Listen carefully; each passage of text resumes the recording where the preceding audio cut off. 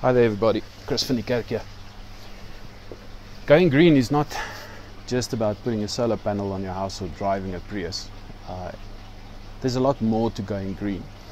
And my understanding of being green is to move away from consumerism. Now, consumerism is something that is a fairly new thing. People consume a lot more than they should. We are a generation of driving to the shop, buying what we need and throwing stuff in the garbage. We consume, but we don't put back. We don't do vegetable gardens anymore. We don't recycle water. Things like that becomes a big issue. Because if you keep consuming, someone has to keep producing. And there's going to be a point when Mother Nature says enough is enough. I cannot produce anymore. You guys have used up everything that you can. And to me, that is what going green is all about. Is to break the cycle of consumerism and start thinking about how do I put something back. Now, if I can put back a little bit of used water, South Africa is a water scarce country. We do not have endless supplies of water. So if I can use the water from my bathroom, the water from my laundry, run it through a filtration system, then I've just saved 3 kiloliters of water in a month between 2 people. So all my toilets are flushed with used water. The water doesn't smell funny, doesn't look funny, it's clean because it's been filtered. But at the same time, I have a nice garden outside of my house which doesn't need any water because it's permanently in the water. So why not start with recycling your laundry and your bathroom water? It's not difficult.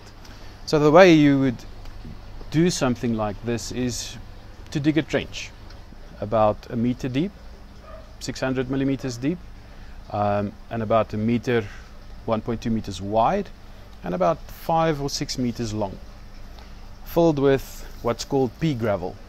Pea gravel is about 6 millimeter gravel, and that is the filter system. So the water comes in on that side. There's a small filter box in that corner where the water comes in, and that filter box is really just to capture the larger pieces, the hair and whatever comes from the laundry system, and that is so that it doesn't go into the pea gravel itself. So there's a box there that I clean once a year and throw out all the rubbish, and the water then slowly goes through the system. On the other side of the system, there's a 50 millimeter drain pipe that catches the water at the bottom, and then it gets pushed through and goes into a green JoJo tank that is sitting here, about 2,000 liters of it. Now, why would I use a system like this? Firstly, if I have the water flowing through here, it means there's no exposed water.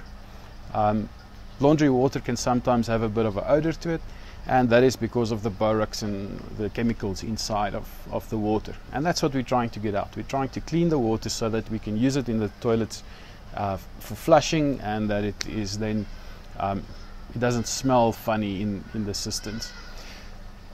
So we flow the water through a bed of this pea gravel. So one, you don't have any exposed water. So there's no water that can smell. All the water is below the level of the gravel. The second thing is nobody can drown in it. It's not a fish pond where you have to protect for babies or small animals to fall in and they can drown in it. So it's not exposed water. Yet there's 1,500 liters of water that's flowing through the system constantly.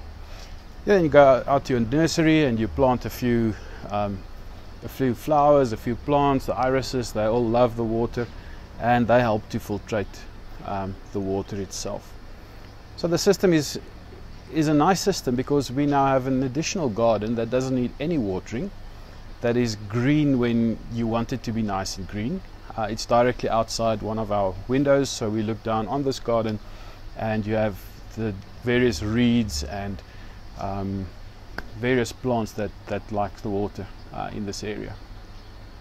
So what you can do if you want to start going green is just to set up a small garden where you can reroute your laundry and your bathroom water, run it through a little bed like this, and even if this is the only thing that gets the water, at least you have a bed in your garden that has water in it and it's happy to have the water, and you have your water plants in there.